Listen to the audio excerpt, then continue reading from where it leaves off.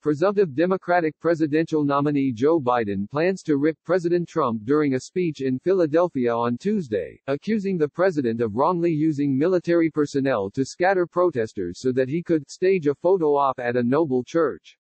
When peaceful protesters are dispersed by the order of the president from the doorstep of the People's House, the White House, using tear gas and flash grenades, in order to stage a photo op at a noble church, we can be forgiven for believing that the president is more interested in power than in principle, Biden will say, according to prepared remarks. More interested in serving the passions of his base than the needs of the people in his care. For that's what the presidency is, a duty of care, to all of us, not just our voters, not just our donors, but all of us. Trump ordered military personnel to clear the streets around the White House on Monday night so that he could walk across the street to pose for a photo holding a Bible in front of the historic St. John's Church, which was set on fire by vandals over the weekend.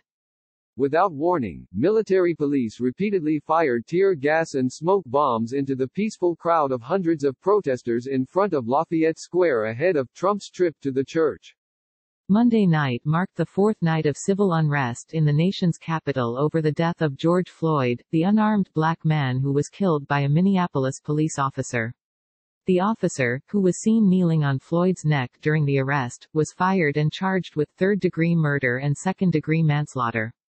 Protesters and law enforcement have clashed in the streets. Some demonstrations have been peaceful, while others have been marred by violence, vandalism and looting.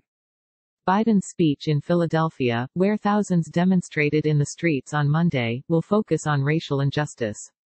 It is his first major public address since the coronavirus outbreak, which had kept him marooned at home in Delaware.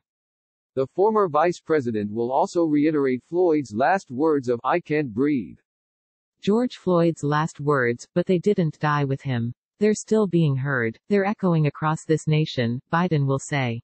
They speak to a nation where too often just the color of your skin puts your life at risk.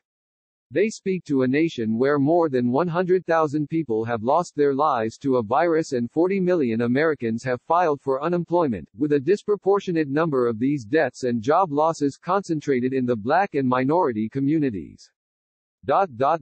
It's a wake-up call for our nation. For all of us. And Biden will accuse Trump of being a divisive leader, while making the case for himself as a commander-in-chief who would unite the country. I promise you this, I won't traffic in fear and division. I won't fan the flames of hate, Biden will say.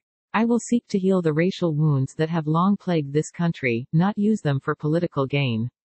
I'll do my job and take responsibility. I won't blame others. I'll never forget that the job isn't about me. It's about you. And I'll work to not only rebuild this nation, but to build it better than it was.